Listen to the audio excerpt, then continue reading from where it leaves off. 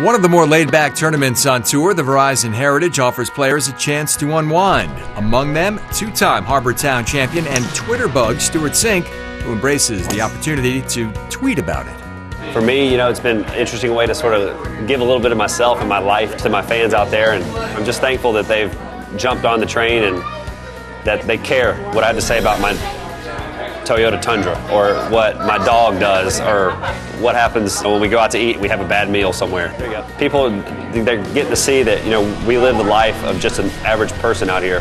And oh yeah, by the way, I can also play golf pretty good. It's been fun, and I look to keep doing it for a long time.